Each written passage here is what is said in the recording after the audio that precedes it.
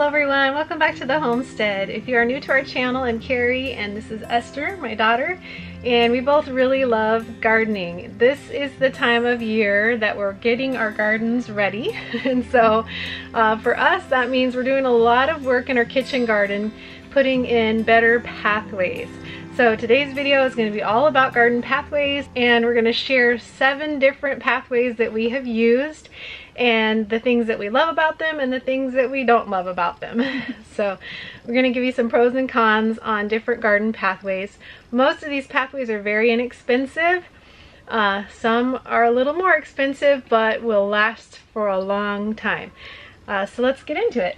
So when we first started out gardening, many of our pathways we just left bare and the weeds took over and it became a huge jungle garden and that was no fun. So we quickly realized the importance of taking the time to put in good garden pathways. About our 2nd and 3rd, maybe 4th year as well, we just used what we could find and we did wood chips and sawdust. So what's something good about the wood chips and sawdust, Esther Pie? Well, they're very cheap, sometimes they're free, and it's easy to pull weeds in them. Yeah, we live near mills, and so we could get sawdust really cheaply, sometimes free. And then we also have road crews that come through trimming the trees, and we could just get free wood chips that way. So another good thing about the wood chips and sawdust is that you can reuse the material from your pathways and put it back into your beds, depending on what kind of wood chips you get. Some wood chips are not so good for plants, so you have to be careful about that.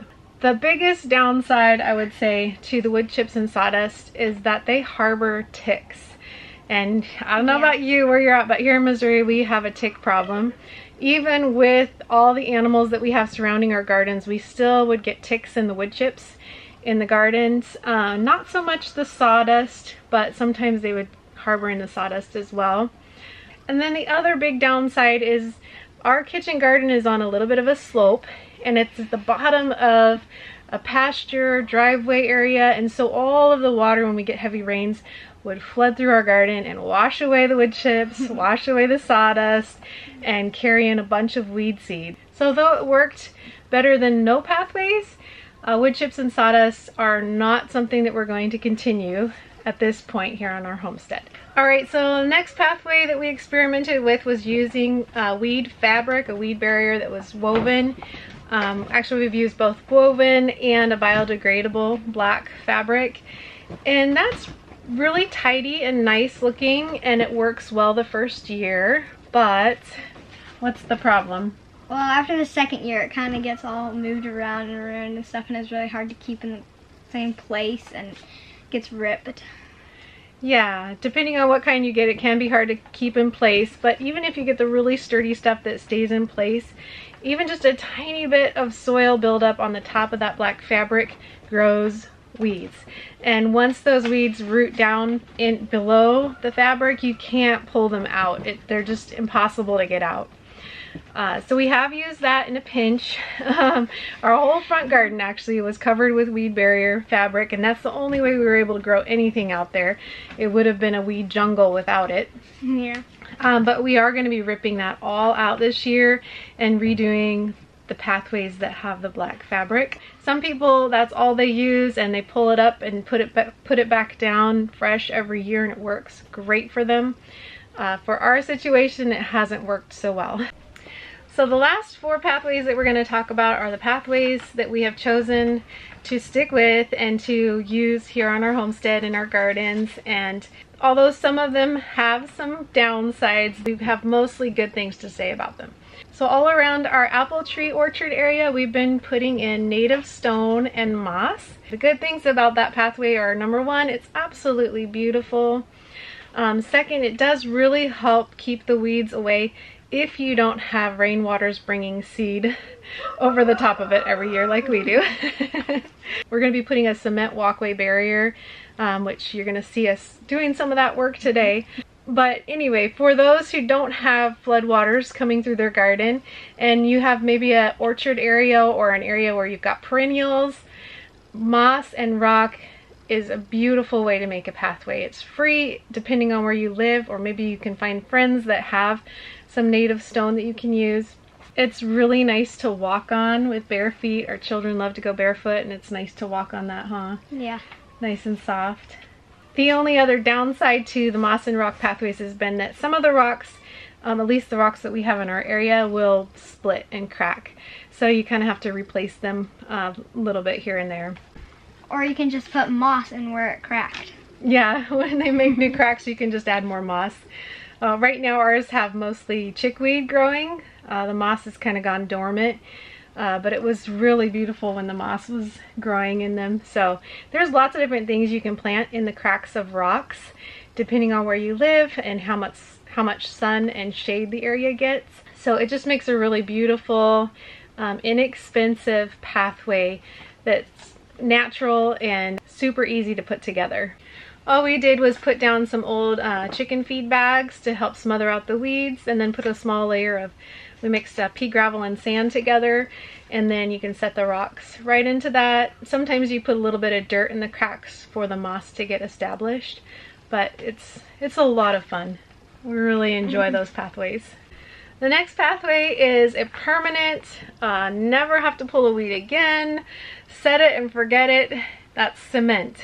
It is by far the most expensive, but it can look beautiful, maybe not as natural as other pathways, but still clean and tidy, super easy to maintain. Such a blessing to have the cement that we have in our garden. Yeah, so we are going to be doing more cement in certain places. I think it's good to have your main access pathways through your garden in cement and nice and wide, so that you can bring wagons and wheelbarrows through and get access to the whole garden through like a center pathway made of cement. Next up is cobblestone pathways. These are not as expensive as cement. You can get by with a lot less cement, and these can be done by hand too. You don't have to bring in a cement truck or anything like that. So we've just been doing a few cobblestone pathways little by little as we can afford it. And we just put gravel down, and then we put quickcrete, a layer of quickcrete down, water that in, and then have native stones that we set down in place, and then put quickcrete all around those stones and water it in again. So it's a pretty simple process. The only challenge that we've really had with that is some of the rocks do crack as well, so you have to be careful what rocks you use. You got to make sure you do the crack test. Throw them down on the ground first, make sure they're not going to crack on you, and then hopefully they'll be good to go in the cobblestone pathways. I think cobblestone's probably my all-time favorite right now for garden pathways, just for how it looks. It's so beautiful, it's natural, not quite as expensive as other permanent set it and forget it kind of pathways. So we highly recommend cobblestone. And the last pathway we're going to share with you today that we have experience with is pea gravel.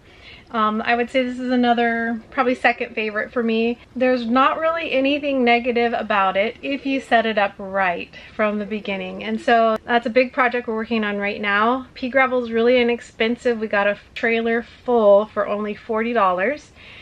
And that's going to go a long way in our kitchen garden. We probably will have to get one more load to complete the whole kitchen garden. As long as you put down some cardboard or some kind of initial weed barrier that can break down, and a good thick layer of pea gravel, it can really keep the weeds out.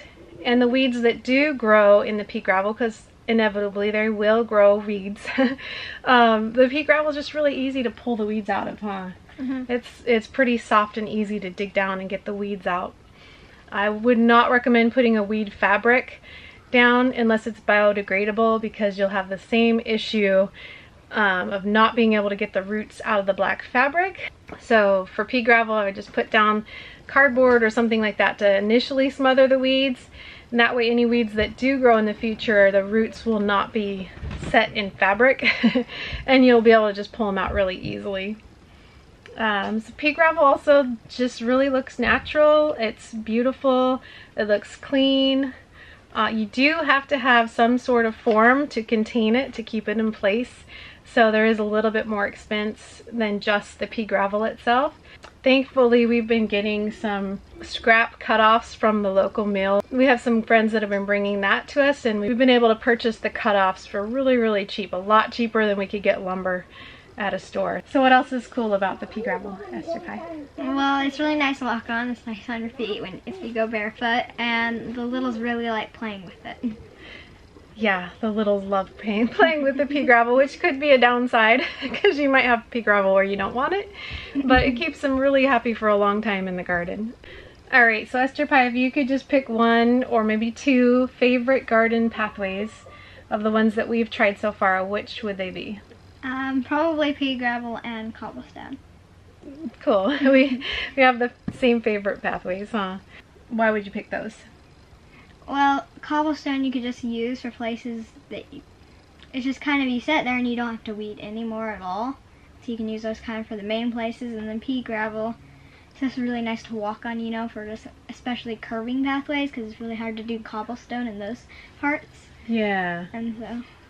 Yeah, that's something that I didn't mention, that when you've got curving pathways, cobblestone, cement, things like that are really hard to put in, but pea gravel, you can curve it however you want. Yeah. We are gonna actually go get to work now. We did some work yesterday, which I'll show you, and then we're gonna be doing some more work doing pea gravel pathways in our kitchen garden.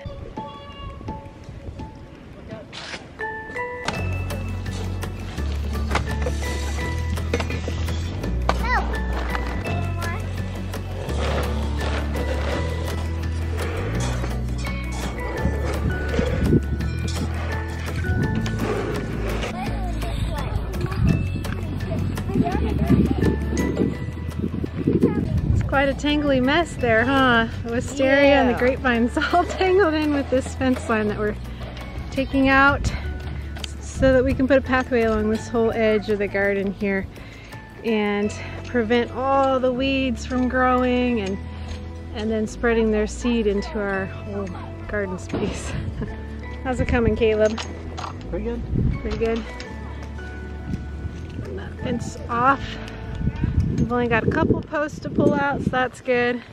It's going to be really nice to have a whole long walkway along this edge here. Not have to weed eat along the whole edge of the garden anymore, huh? Yeah, that'd be nice. That'd be really nice. You guys getting buckets full for us? Nice. Good job.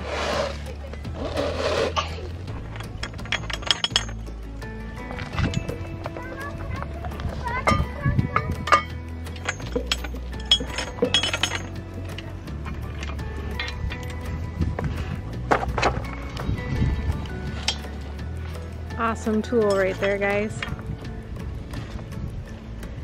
Pulls posts out so easily, huh, Caleb? Yeah. Nice. This pathway here is pretty deep. It's hard to tell on the camera, but it's about 8 inches deep, I think. So we're putting a load of just large gravel on the bottom, and then we'll put the pea gravel, and we'll leave about 3 inches of space on the top for cement eventually. So the cement will go right off our patio here into the garden pathway. Boy, I tell you, hauling buckets of gravel is quite a workout. We're almost there. Leaving about 3-4 inches for the cement. Whenever we can get the cement in here, could be a few years. Now we're using this tamper to kind of tamp it down tight so it's a little easier to walk on. Well, it's coming together out here, guys. It's kind of hard to tell. It's quite messy still, but we're getting some forms in place for this sidewalk along the driveway. We've got some cardboard and feed bags down. We're waiting on some more forming stakes. We've laid out a bed here. We're gonna build a bed there as well for perennial flowers and herbs. And got some cardboard going this direction. And it's already 1 o'clock, time for a lunch break. So we're gonna take a break and then hopefully get back out here and finish forming up the walkway along the driveway. We'll probably put down some big gravel and then pea gravel and then put our fence line back up, hopefully before the end of the day. So here's from the other end of the garden. Going back this way, we've got a grapevine and a wisteria here. So we're gonna put a poured cobblestone seating area right there, and have a pergola for the wisteria, and then hopefully we can untangle the grapevine and send it the opposite direction and do a grape arbor along this side of the walkway. So basically you can walk under the grape arbor along that pathway. That's the plan. Had to pull up a bunch of old black weed fabric that's just a mess here. It's filled with weeds just growing right through it. Got some old cants that have rotted out we're going to get rid of. But man, look how beautiful the flowers are. The daffodils and the sweet violets are so pretty right now. The honeybees are buzzing. Oh, look, one of the girls made a little vase and forgot to bring it inside.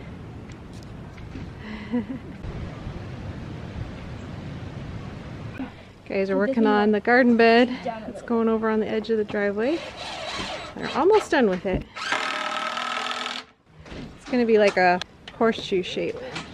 And I have been over here dumping gravel, trying to get this 6x6 square here that's for the wisteria pergola level with the upper end of our walkway here. It's about 5 or 6 inches off from the walkway down to the lower end over there, so we need a lot more gravel.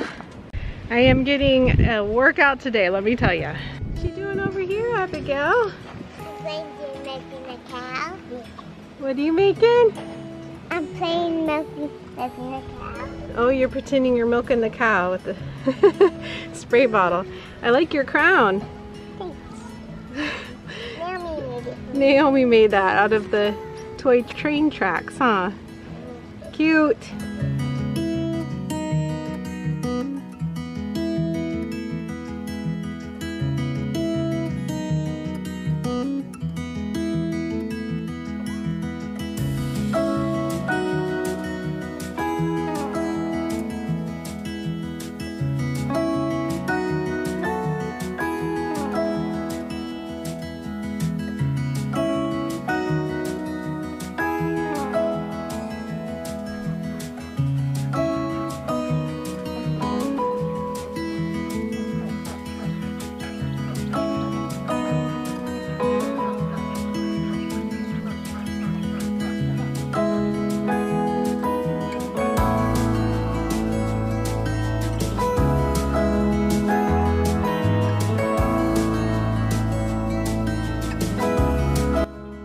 Alright guys, it's actually day 2 now of unloading this trailer full of pea gravel. We did not get much unloaded yesterday because we had to do a whole lot of work pulling out the fence line that was all tangled with our wisteria and grapevines, and then we had to put in a bunch of forms as well.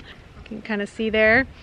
Bunch of form work. So we still have a little bit of form work to do today, but then the rest of the work for today is just gonna be emptying this trailer of the pea gravel because we need the trailer for other things. We do still need to put in a little bit more of the large gravel because we came up pretty high with these forms, and that is because hopefully we're going to be preventing all the rainwater runoff.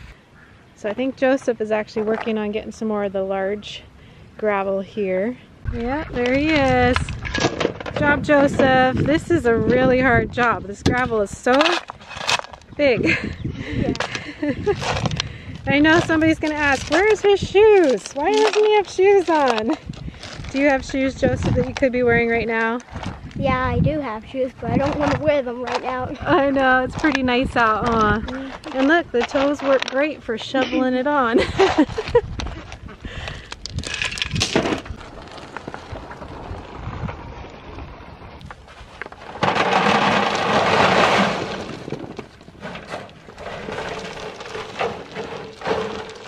So here's an example, guys, of woven, heavy-duty woven weed fabric that we put down about 3-4 years ago next to our compost bins here, and they're almost totally covered now with weeds, and I don't think there's any way we're going to be able to pull this out of here. It's just super heavy with weeds now and soil.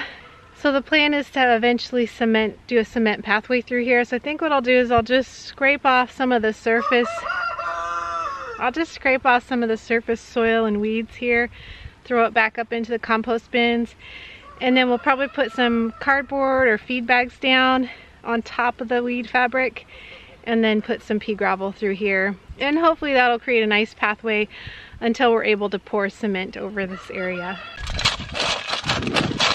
Caleb and Nate are taking their turn now.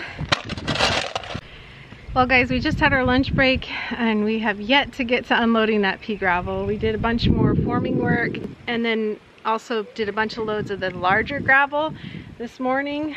So the forms are almost totally completed for the area that we want to tackle first. I think we still need a couple loads of the large gravel, and then hopefully we can get to the pea gravel, and we might be having some friends come to help as well, which would be awesome. So back to work.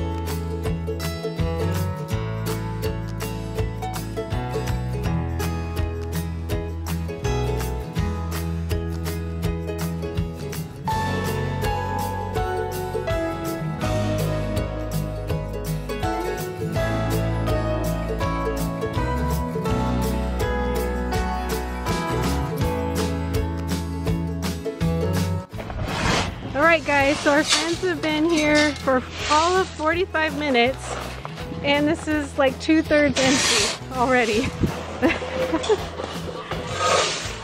Many hands make light work. I'm so excited. This whole line has been done and almost the entire backyard. Just the sun's really bad right now, so I'll have to get a shot of this later, but look how beautiful. Yay! Look at this guys, we did it! With the help of our awesome friends. So those who've been following our channel for a while, you probably have heard us mention the Burton family. They are the ones that came and helped us today, and I am just blown away by how much we got done today with their help. So thank you, Burton family. So thankful. Ta-da! This is the new area that we just formed up yesterday and finished forming today. We still have a little bit of pea gravel to put in here, but all the large gravel is in place. And we worked our way all the way to the other end of the garden here with the forms. Just have a little bit more to form up at the very end there along the compost. And back over this way, this whole row got done. It's one of the main wide pathways. It's a 3-foot pathway through the garden so we can get pea gravel, compost, whatever we need through the garden space. So then the part that blew me away, I did not think we were going to get to today, is this whole area where we have circle beds that we've surrounded with rock, and it's almost completely done with pea gravel. Looks so nice.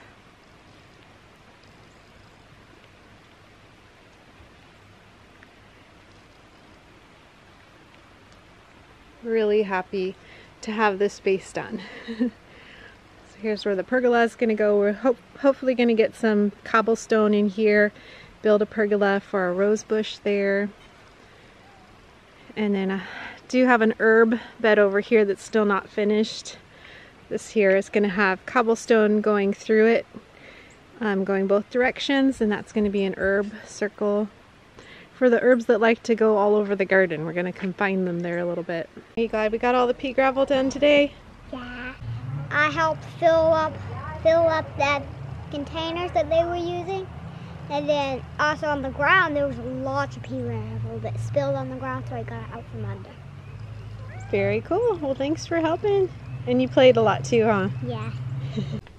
Well, thanks for joining us on the homestead again today, guys. If you have a favorite garden pathway that you have experience with and have just enjoyed using in your garden, can you please share in the comments below? Thank you so much, as always, to our patrons who make these videos possible. We really appreciate you guys. Until next time, we pray blessings over you and yours. And whatever you do, do it with your whole heart.